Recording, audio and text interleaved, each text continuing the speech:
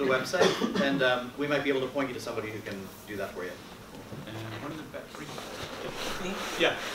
To springboard off of her question, how would you describe the demographics of the review committee? Let's see. Good question. 5 people. 5 white guys? Yeah, it is 5 white guys, yeah. However, the... You're an anthropologist. You know that's problematic. Yeah, no, that's the honest case. It is 5 white guys. However, they're doing it on a 10-year basis at this point. We're going to be rotating. Unfortunately, this time, this is just kind of the way that the cards fell. We do, however, at least on the Commotion side, strive to have a diverse group of people in the room with the evaluation committee. So we always have at least 1 or 2 women in with the committee, just to offer actual non-older white guy perspectives. So we are aware that that's an issue, and I should say I'm not on the committee. Yeah, you're not. One right here. If you have a business on the side which is not affiliated with your university job, are you submitting it as an individual at the university or as a member of your business? So the question is, if you have a business on the side, and does your proposal come from that business? Yeah, so I'm a staff member that has a business that is separate from my job at the university. So do I submit it as an individual of the university, or can I submit it sort of as a president of my business? Or does it not matter? So I would think from the IP standpoint, you're still going to be a member of the university, right? And whatever's funded during the time period of the grant there needs to be licensing talk between you and the university. But there's no, if you've already got something going on, there's no, from our side, there's no prohibition against that. Yeah. And then right there in the back, yeah. 2 very quick questions for Catalyst. If you have a great idea but it doesn't get funded, can you still access the mentors so that you can develop it further? And 2, in the application process, is there room to come in and thoroughly discuss one's idea if you don't know how to frame it? Do you provide that sort of service? So the first question is, if you have a great idea and it doesn't get funded, can you access? Can you still have access to the mentors? Because to the mentors, I see. You can write to us, and we'll see. Those are typically for projects that already have a technology manager here. So you would have to basically, are you a staff member or student? Or? Student. So you would actually want to come in and talk to one of our technology managers at Commotion.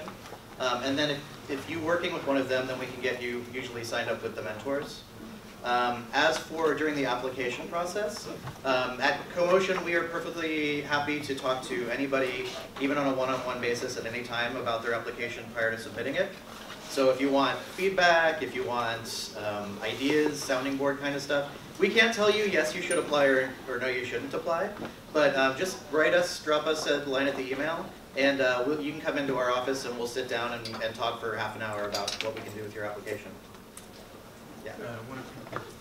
So it seems pretty clear how you evaluate ideas that are potentially revenue generating, and that you do still fund ideas that aren't potentially revenue generating but maybe do some sort of social good. Correct. But can you elaborate a little bit on how those social good proposals are judged? You mentioned something about sustainability a little bit earlier. Right. So the question is, let's say you've got a proposal for a social good project, not a revenue producing product.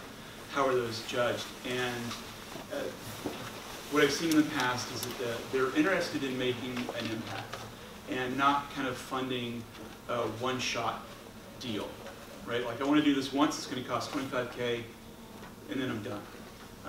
They're really interested in funding ideas that eventually can impact as many people as possible. And that gets to sustainability. So if you've got a project that's going to do good for a lot of people and you need $25K to get it to this level where you can get further investment, right? So maybe it's below the radar of like the Gates Foundation or something like that. 25K gets you to a place where it would get that follow-on funding. That's fine, right? Like I said, and if I haven't made it clear, Amazon's not in this looking for our next product. In fact, we're kind of expressly in this not looking for our next product.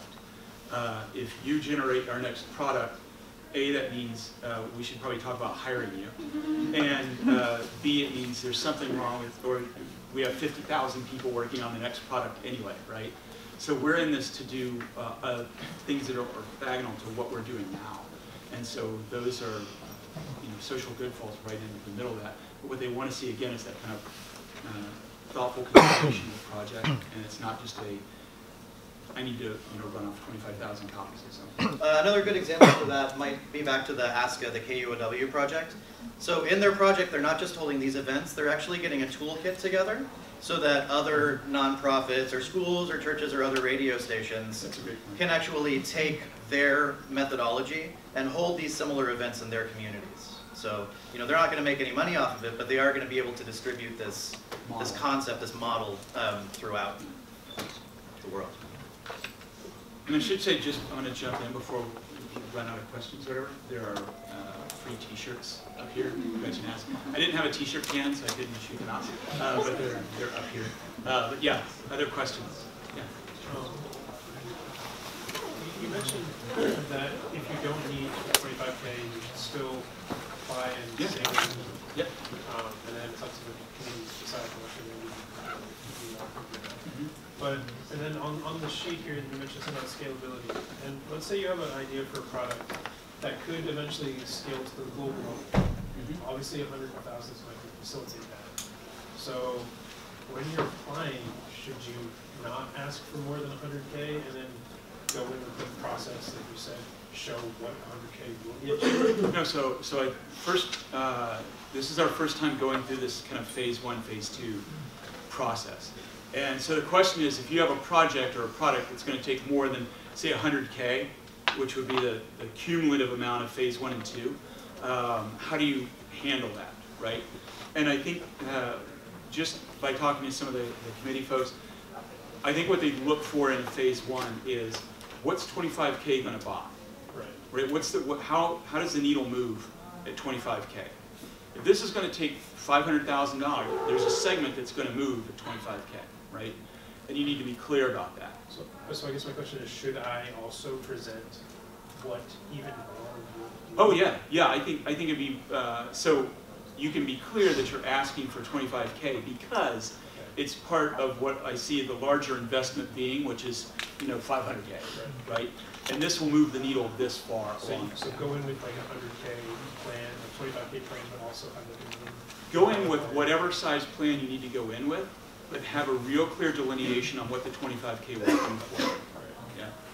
It's 10 till, Gretchen. I didn't know. Did we want to still have some time for informal, one-on-one kind of discussion, or? I think that if there are still folks who are raising their hand, let's have a couple more minutes and then we'll close. Okay. 2 more minutes. Cool.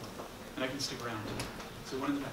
So going off of that, so essentially we need to sort of research. Let's say we want to invent something that requires materials and so forth. So we should sort of research what that would cost to generate one product of our invention. Right. Okay. Yep.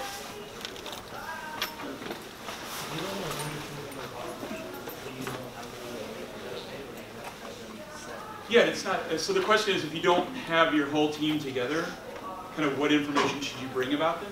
And I think it's not about number of the team; it's about capabilities that you'll need on it. Like if I'm a marketing person and I'm going to build an app, then I need to tell the committee that I'm going to have a dev for this many hours, right?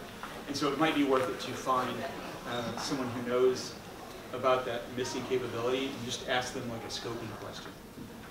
Try to get that kind of data. Like you don't have to have them on the team, but if you talk to people, have you done your research to find out what the scope of that involvement is like, right? Does that make sense?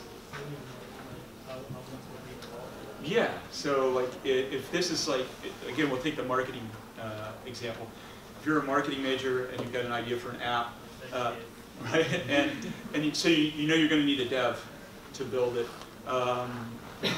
Do some of the research, talk to some folks, and find out what's the general scope. right? Because that goes to your kind of your budgeting question, that goes to the thoroughness of your research, and that goes, and when I say research, I don't mean big R research, I mean kind of proposal research, so that the committee can believe that you actually know what's going to have to happen. Okay, cool. One more? Yep. So not to be a difficult woman, but it is kind of a moment for difficult women. And I want to just challenge you guys in a really heartfelt and authentic way that it may not be possible for 5 white guys in a room to determine what social good is right now. And the idea that the social good is one of the evaluative platforms on a grant like this, I think requires a clear institutional mandate for a more diverse evaluative committee. So if the University of Washington owns the kind of intellectual work that's being done from a grant like this, the University of Washington also has community guidelines around community principles and actions of inclusivity. And so there needs to be a discussion at a high level about how grants like this are evaluated from a diverse and inclusive perspective, if social good really is a value that you guys want to be out there. Agreed. Yeah. Yeah. Totally agree. From the UW side, I don't think that's a difficult woman question at all. I totally concur. These conversations are happening. I know that there's absolutely no reason for you to believe that fact, just based on the fact that there's a couple of white dudes up here. Well, I mean, I give you guys the benefit of the doubt. Like, you're here, you're trying to do a good job. Like, we're kind of all on the same team, right? Yeah. But it also behooves me to say this needs to be done in our community.